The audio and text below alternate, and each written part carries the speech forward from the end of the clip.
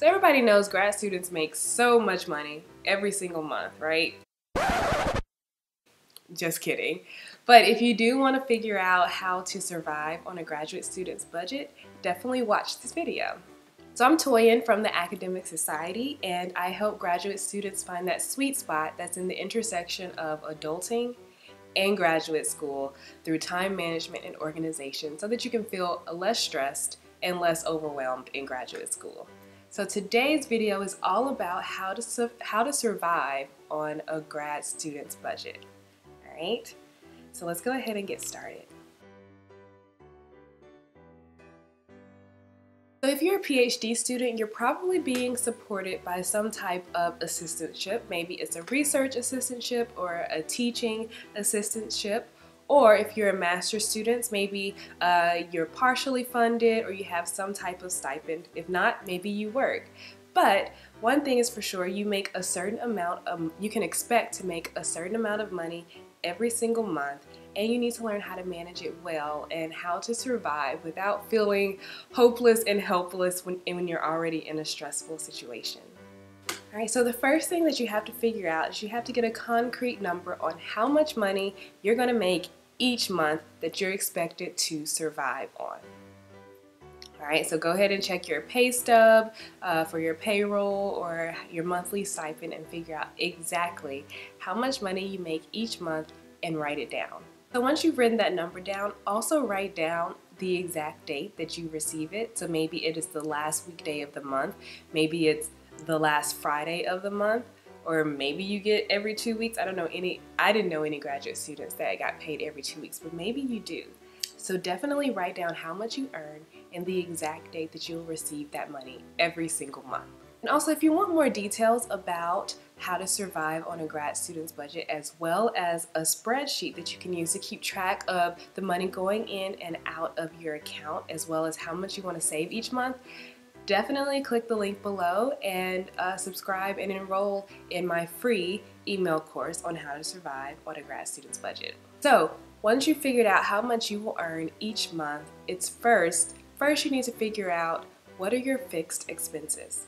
So fixed expenses are the amount of money that you pay each month on things like bills, so things that reoccur every single month without fail, right? So this will be maybe your car payment, your rent, your electric bill, water bill, garbage, your internet, monthly subscriptions like Netflix and Hulu. So these are things that happen every single month and you will have to pay them without fail. So what I want you to do is write down all of your fixed expenses and how much you pay on average every single month.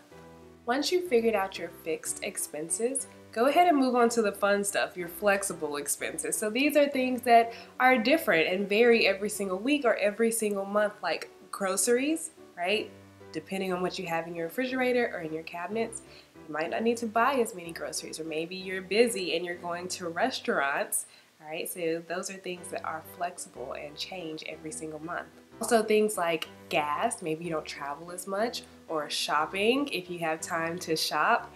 These are all of your flexible expenses. So write down all of the things that you could typically spend money on within a month. So things that may or may not occur each month. You just want to go ahead and have a running list. So maybe you can decide later when and at what time you can make those purchases on these flexible expenses. So once you have your fixed and flexible expenses written down, it's time to put them in a spreadsheet. So I've created a spreadsheet for you, and if you would like it, definitely enroll in my free 5-day email course. So you'll just get an email every single day for 5 days with little mini lessons on finance in there for you.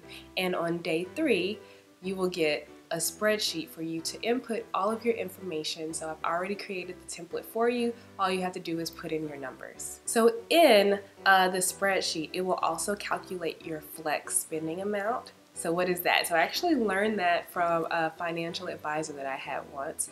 So flex spending is the amount of money that you can spend on whatever you want. And it just gives you so much freedom in a strict budget, so you don't have to feel like I can't spend money on anything because it is not in my budget. You just put it in your budget, put in an amount of money that you want to spend each month on whatever you want. So there is a formula to figure out your fixed spending, your flex spending amount. So all it is you figure out your total amount that you're going to earn each month, subtract your fixed and your flexible expenses, and then also subtract however much you want to save each month.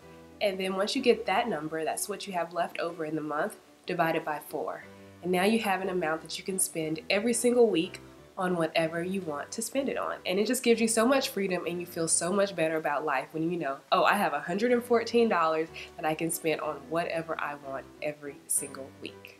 Alright, so once you've done all of these steps, you've set yourself up to be able to have a financially, I don't want to say financially free experience in graduate school, but you can stop worrying and stressing about money if you know exactly where it's going to go and exactly how you're going to spend it. And then you have a little wiggle room and you have a little freedom with your flex spending account. Alright, so I hope that you enjoyed this video, and if you are interested in that free email course, definitely sign up below. If you liked it, give the video a thumbs up and subscribe to this channel. Also, if you know another graduate student that needs help in this area, share this video with them, and hopefully I can help them as well. Alright, have a wonderful day.